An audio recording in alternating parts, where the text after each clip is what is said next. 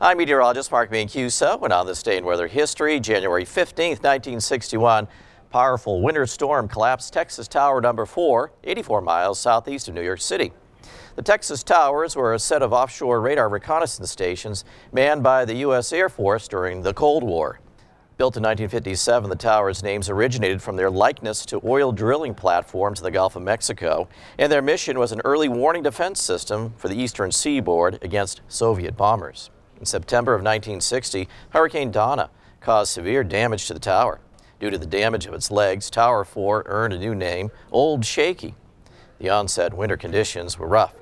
Contractors couldn't make the leg repairs due to the tower's erratic movements and violent waves. On January 14, 1961, forecasters warned of heavy squalls developing near the tower. The next day, all 28 crew members desperately awaited evacuation as conditions worsened.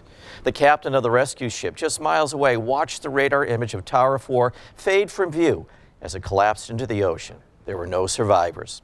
Only one body was pulled from the water, and the rest lay 200 feet down with the wreck where it remains today. I'm Mark Mancuso.